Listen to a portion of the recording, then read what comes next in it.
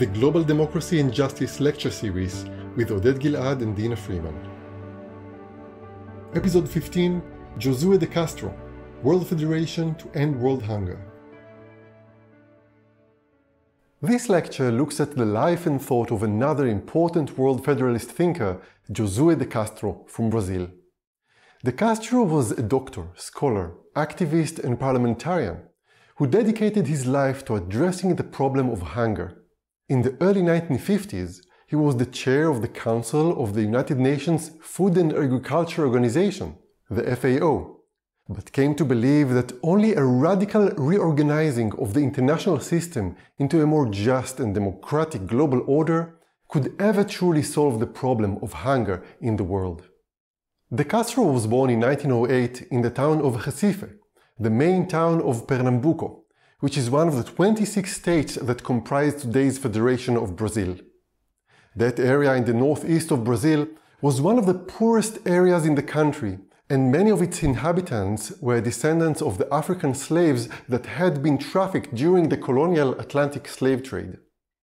De Castro himself was born to a middle-class family of mixed European and indigenous Indian descent, and while relatively wealthy in the local context, he grew up very sensitive to the issues of race and poverty and ultimately of hunger. His father was a small cattle farmer selling milk to the local markets, and his mother was a teacher in the local school. They separated when Josue was just 4 years old, and he was mainly brought up by his mother.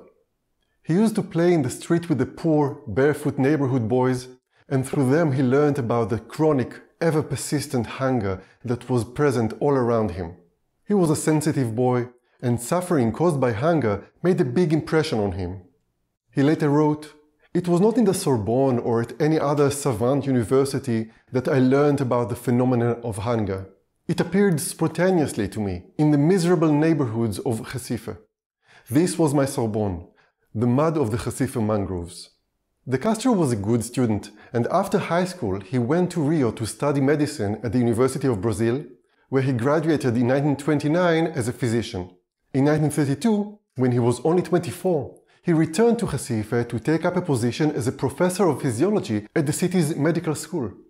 Soon, however, he became interested in more interdisciplinary approaches to understanding the problem of poverty and hunger, and in the following years he went on to become a professor of anthropology at the Federal District University, and then a professor of human geography at the University of Brazil, where he created the Nutrition Institute and served as its first director.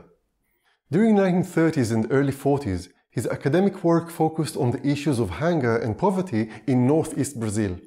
He spent time talking to people living in poor communities and sought to understand both the profound impacts of hunger and the social and political factors that enabled and created it. Going against the deterministic approaches that were dominant at the time, such as Malthus's idea that hunger was simply a result of overpopulation, he developed a much more nuanced and contextualized analysis of the causes of hunger in northeast Brazil and showed how hunger was a direct result of political decisions and social policies. Alongside his academic studies, which quickly made him one of Brazil's leading experts on food and food policy, De Castro sought also to engage in practical political activism to reduce the appalling hunger that he saw all around him. In 1933, he chaired a municipal committee in Recife, which carried out the first major survey of poor people to be conducted in Brazil. In 1935, he became involved in the campaign for a minimum wage, and later he co-founded and directed major associations that studied and campaigned for food security. In these years, he was also invited by the governments of several other countries to study their own problems of food and nutrition, including Argentina, the United States, the Dominican Republic, Mexico, and France. In 1946, he published his first major book, The Geography of Hunger. This was a groundbreaking work which brought together his research about the political aspect of hunger in Brazil. He argued that the terrible poverty and the lack of access to clean drinking water and adequate food that affected most of the Brazilian population was not inevitable, but the result of a particular economic model that perpetuated shocking poverty and inequality. His book had a huge impact in Brazil and triggered a nationwide debate on the problem of hunger and poverty as a social and political issue. Based on his diagnosis of the hunger problem, the first collective food services were created, the school meals program was established, and programs through which employers paid subsidies for workers' meals were created.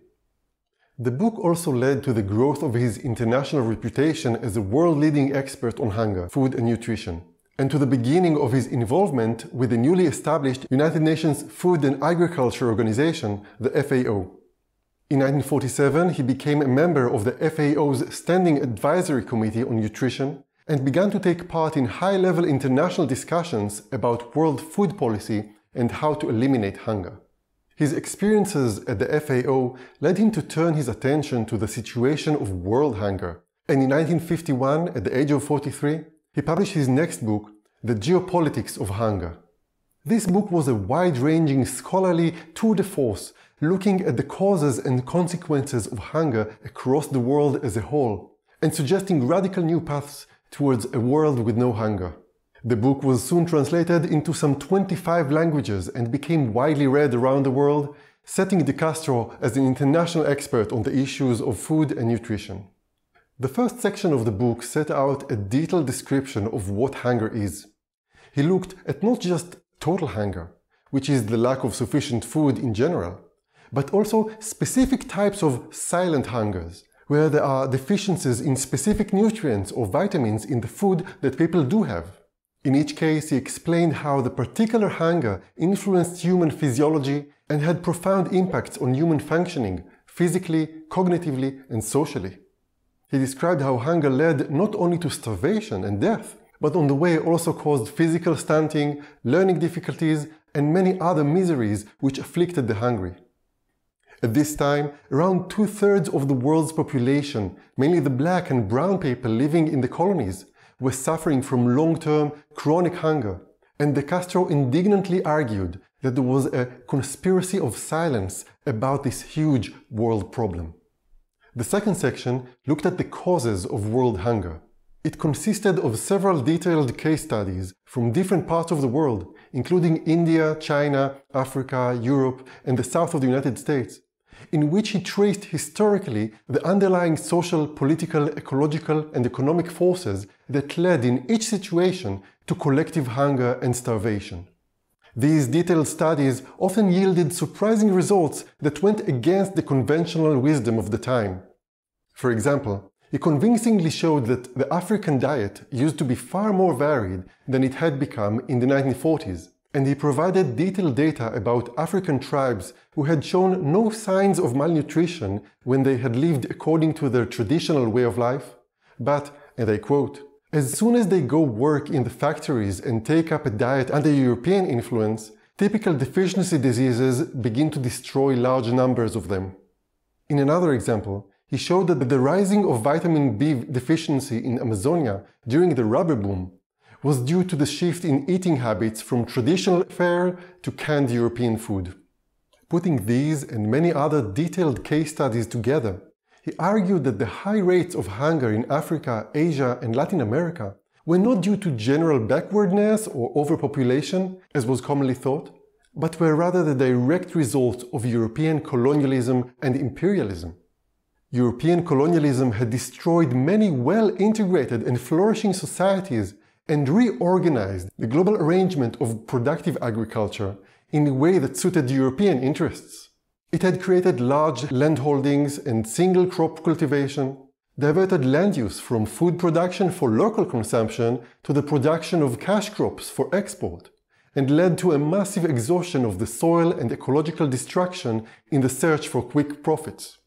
The result was that food was systematically sucked out of the colonies and sent to the colonizing powers.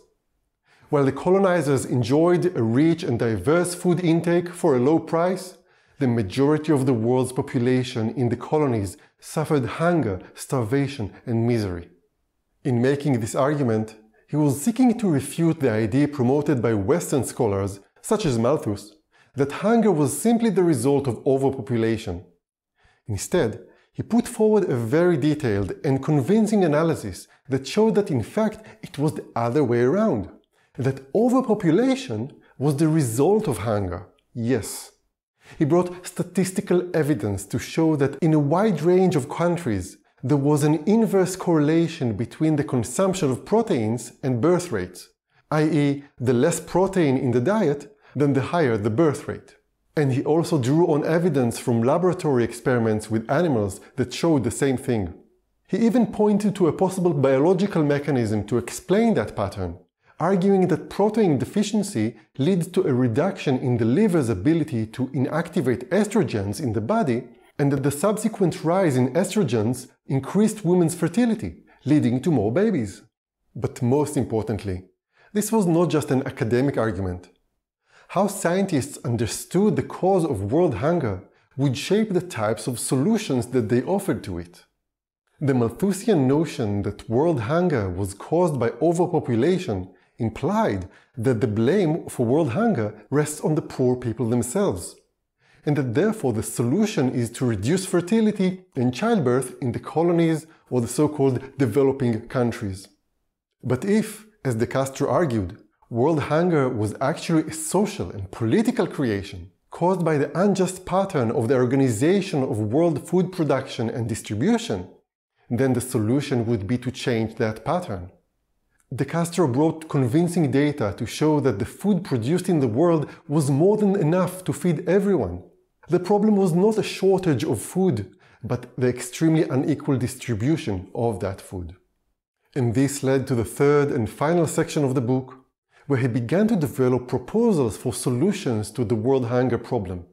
While he looked to new technologies to improve levels of food production, his central argument was that the most important thing was to change the structure of the world system. Most basically, this would require, in his words, quote, a radical transformation of the social structure of the world, and full and harmonious integration, at the same time economic, technical, social and human, permitting the enhancement of resources and possibilities. He argued that the geography of hunger could be transformed into a geography of abundance if colonialism would end and if there would be, quote, the transition from a colonial economy to a cooperative world economy based on mutual interests. In contrast to the international development theory, which was emerging at the time, and which called for all sorts of state-led projects of industrialization, under the benign oversight of the Western powers. De Castro instead argued that the contemporary poverty, hunger and inequality was a direct result of underdevelopment of the colonies that was caused by the West. Instead of development, he called for, quote, the collective emancipation of humanity, such that all the areas of the world would be integrated into one global system, based on cooperation, mutuality and reciprocity. In this way, global food reserves could be spread more evenly over the planet, with food surpluses from rich areas being transferred to poor areas, such that everyone would have a healthy and balanced diet and no one would suffer the misery of hunger. He thus argued against agricultural nationalism and the competition between states for power, wealth and food, and instead he called for a more humane economy, one that served to benefit all of humanity rather than to amass never-ending wealth for the few. And finally, he believed that hunger was one of the main causes of war, and thus he also saw that evening out the world's food consumption and eliminating hunger was crucial to reach world peace, which was a major concern at the time in the aftermath of World War II. But while many peace activists in the West focused on disarmament as the way to world peace, De Castro called for a deeper look at the root causes of war and argued that creating a more equal world where no one was hungry would remove many of the key drivers for war, and thus be a far more effective way to bring about peace. As he wrote, and I quote, "We will never achieve peace in a world divided into abundance and deprivation, luxury and poverty, waste and hunger. We must put an end to this social inequality." This book, on top of his years of academic study and activism, solidified De Castro's reputation as a world-leading expert on food and nutrition and led to his election in 1952 as the chair of the Council of the United Nations Food and Agriculture Organization, the FAO. De Castro's involvement with the FAO had already started 5 years earlier in 1947, when he became a member of the FAO's Standing Advisory Committee on Nutrition. And indeed, much from that experience had fed directly into the analysis of his book. It is worth taking a step back here and having a look at what happened in those earlier years in the FAO. At that time, the FAO had been under the leadership of its first Director General, John Boyd Orr, a Scottish physiologist and international food policy expert who had been working since the 1930s on hunger and nutrition in the United Kingdom and worldwide through the League of Nations. In the 1920s and 30s, in the aftermath of World War I, food supply had been a very serious issue, and there had been a growing sense that the food system needed to be managed globally. Arthur Salter, who had been head of the economic department of the League of Nations at the time, had even proposed the creation of an international food board, which would prevent price fluctuations on world markets through the purchase and sale of food commodities and would balance regional deficits in distribution via prompt aid shipments. Boyd Orr had been much influenced by these ideas, and when he took up the leadership of the new FAO in the years after the Second World War, when again hunger and starvation were becoming massive global problems, affecting not only the colonies but also Europe, he drew on these ideas and developed them further as he sought to make the FAO into an organization that would abolish hunger for everyone, everywhere. In 1946, he developed a proposal to establish a World Food Board, which would have the power to stabilize the prices of agricultural commodities on world markets, to establish a world food reserve adequate for any emergency that might arise through crop failure in any part of the world, and to fund the distribution of agricultural surplus from producers to those countries urgently in need. According to Boyd Orr, the World Food Board would dampen social unrest, stabilize world prices, double the food supply, and eliminate world hunger. The activities of the proposed World Food Board would mean that food-deficient countries would receive low-priced food, relatively high and stable prices for agricultural goods that they export, and the necessary credit to expand food production for both internal and external consumption. The overall result would be a global management of the food supply and thus the abolition of hunger. Boyd Orr's proposal had received enthusiastic support from the scientists and experts involved in the FAO, including De Castro, but when it was presented to the member states at the first FAO conference in Copenhagen in 1946, the reception was much more mixed. While several governments in Europe, Asia and Latin America expressed support, the governments of the United States and Britain were strongly against. Britain did not want to lose its cheap food imports, and the United States preferred to build its political and economic dominance in the world economy through bilateral agreements, conditional aid, and power politics. Boyd Orr spent the next 3 years trying to rally support for his plan, but Britain and the United States consistently blocked it, until it became clear that it would not pass. Frustrated and deeply disappointed, Boyd Orr had resigned in 1948. By this time, the FAO's only contribution to alleviating world hunger was providing some technical assistance and publications of some statistics. As Boyd Orr bitterly put it, the hungry people of the world wanted bread, and they were to be given statistics. From his position on one of the FAO's advisory committees, De Castro had seen firsthand the geopolitics of nutrition and hunger being played out. He supported Boyd Orr's World Food Board proposal as a rational and just way to eliminate poverty and hunger and rebalance the deeply unequal world. He too was deeply angered and frustrated when he saw how the rich countries would reject a scientifically rational plan to abolish world hunger in order to maintain their own narrow self-interests. The two men shared a very similar vision for a just and equitable global food policy that would eliminate hunger and thus also war. In 1952, Boyd Orr wrote an enthusiastic foreword to the English edition of De Castro's book, saluting it as an intellectual instrument for, and I quote, saving our civilization from perishing in a third world war. But being younger and earlier in his career than Boyd Orr, De Castro was not yet ready to give up on the FAO. In 1949, after Boyd Orr had already left, de Castro has supported another FAO initiative to create an international commodities clearinghouse in order to control the purchase and distribution of food. This would have been a mechanism to regulate the prices of labor and production globally by countries cooperating together in the common effort to abolish hunger. But again, the governments, and especially the rich governments, had refused to set up such a body, and instead created the much weaker Committee on Commodity Problems, still active today in the FAO, which is strongly dominated by the interests of the US government and multinational corporations. Both the idea of a World Food Board and the idea of an international commodities clearinghouse drew on ideas of Keynesian economics, which were dominant at the time.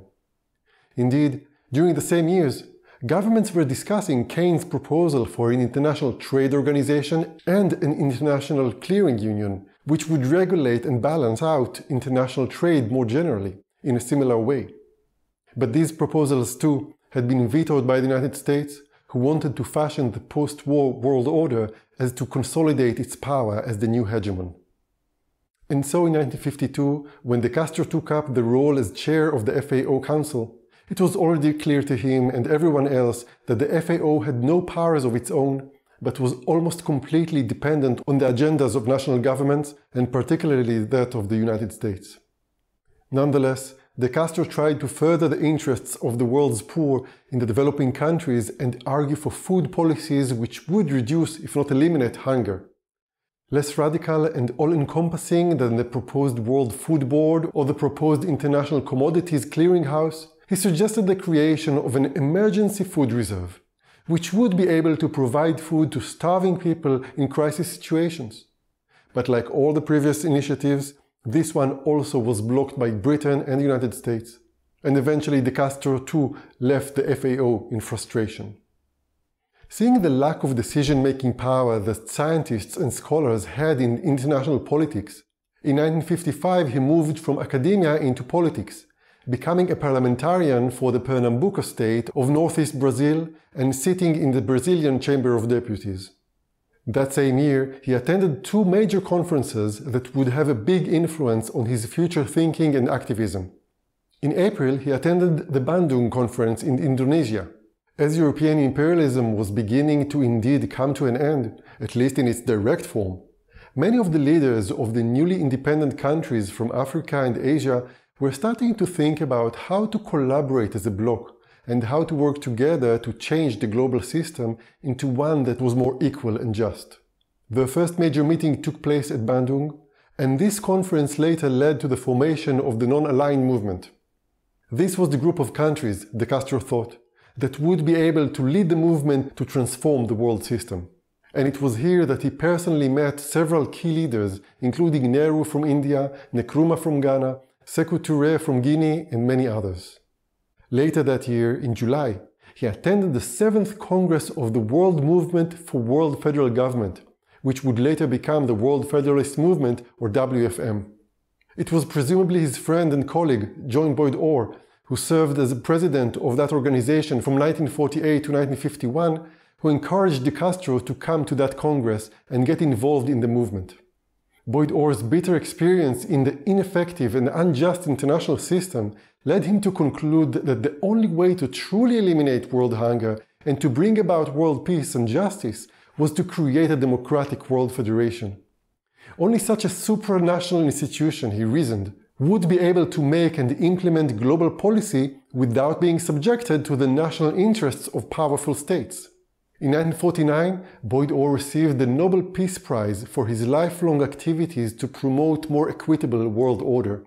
And in his speech he said, and I quote, "We are now physically, politically and economically one world, and nations are so interdependent that the absolute national sovereignty of nations is no longer possible. However difficult it may be to bring it about, some form of world government with agreed international law and means of enforcing the law is inevitable." These ideas resonated strongly with de Castro's own experience in the international system, as well as his own ideas about world integration and world emancipation, and took them to their logical conclusion. And so de Castro began to get involved with the world movement for world federal government and also with the World Association of Parliamentarians for World Government.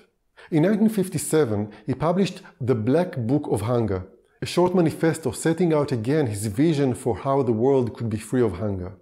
In this manifesto, he was now more clear that the way to bring about a just and balanced world food system required a system of supranational governance, a democratic world government that would have powers over and above that of the national governments.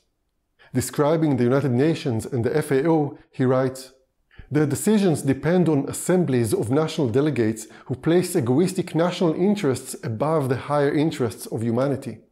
To resolve a problem of such a scope, something more is needed than an international organization. We need a supranational organization freed from those sterilizing injunctions of what is called, without much basis, the national interest of each country.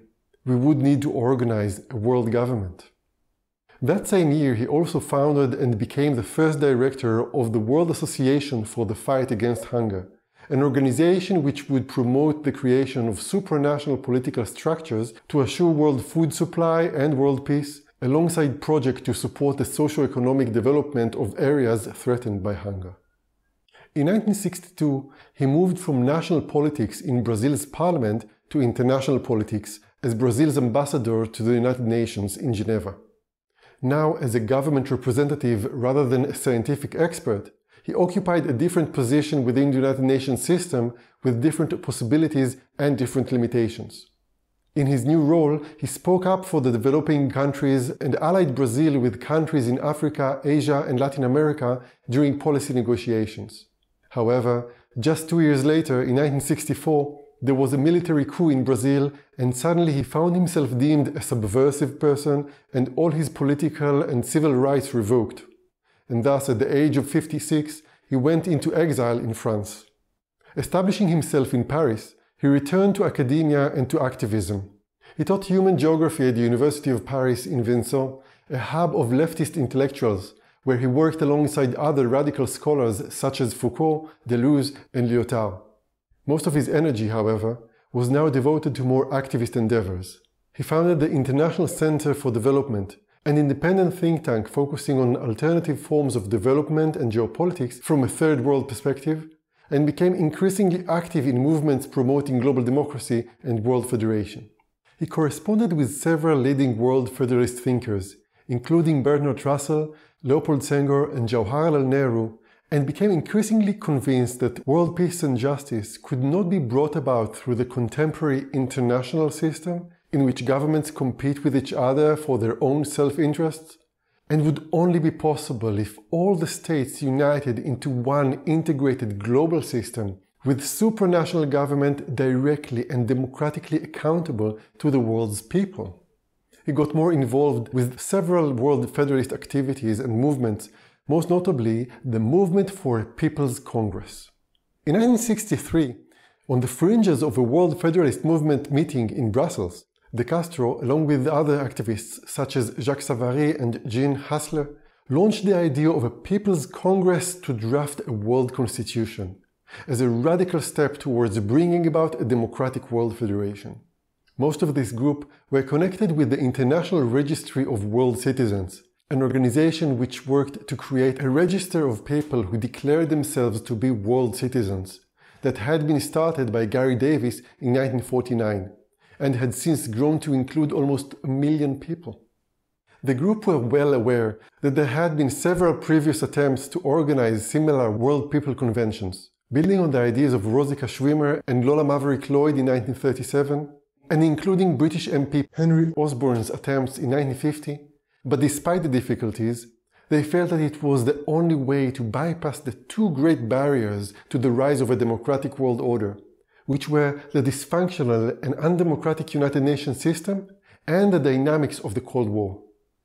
While many people in the wider World Federalist movement still believed that the best route to creating a world federation was through reforming the United Nations, de Castro, with his years of experience in both the United Nations and the FAO, felt that this would never happen, and that instead of waiting for national governments to act, it was imperative for citizens to take matters into their own hands. And so in 1966, the People's Congress launched the Declaration of 13 World Citizens, a short manifesto calling on people to declare themselves world citizens and to participate in the election of delegates to the People's Congress, which would draft a world constitution.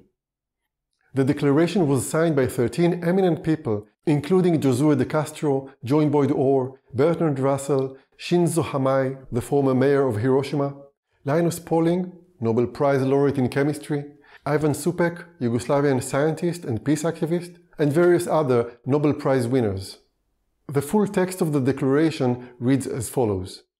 In the absence of supranational law, nations are obliged to resort to force to defend their interest. The consequence is war, voluntary or accidental. And war, since the splitting of the atom and the development of bacteriological weapons, becomes the absurd final solution, the genocide of the human race.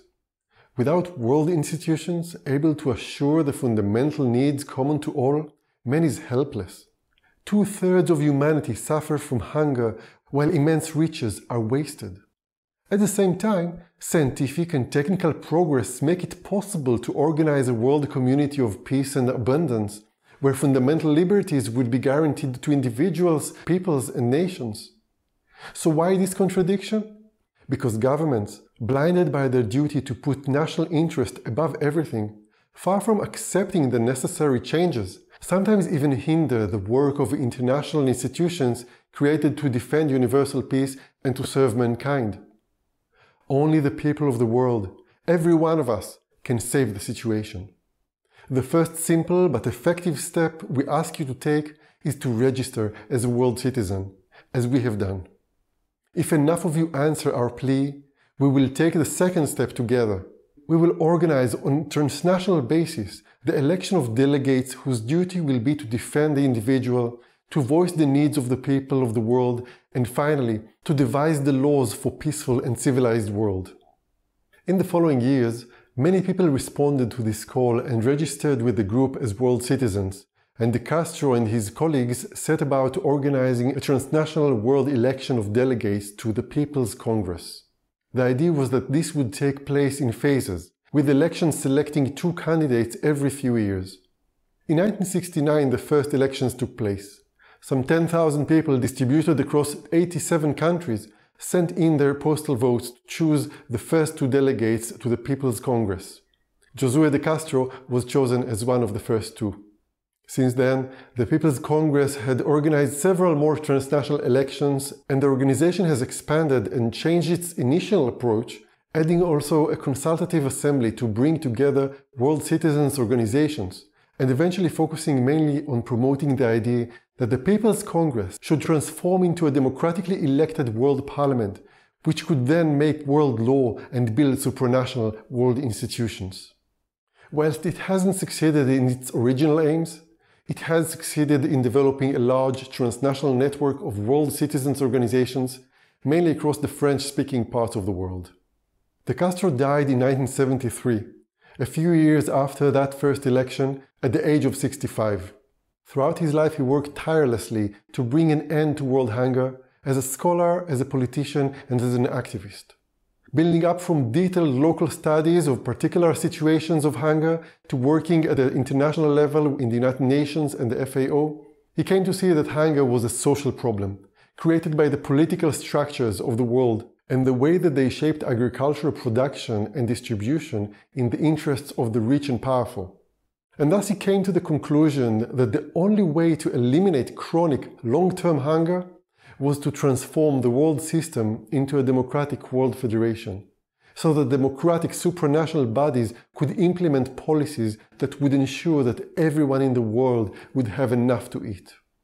His ideas are still deeply relevant for our world today, where millions of people sadly still go hungry and malnourished, and where the United Nations and the FAO remain dominated by the interests of the United States and other Western countries, now exacerbated even further with the involvement of huge transnational food and seed corporations. Today the West has a problem of obesity, while the developing countries continue to struggle with hunger and malnutrition. To end this scandal, we need to return to the ideas of Josue de Castro and of his colleague John Boyd Orr, and create supranational institutions which will act according to the will of the world's people and not just the corporations and the elite.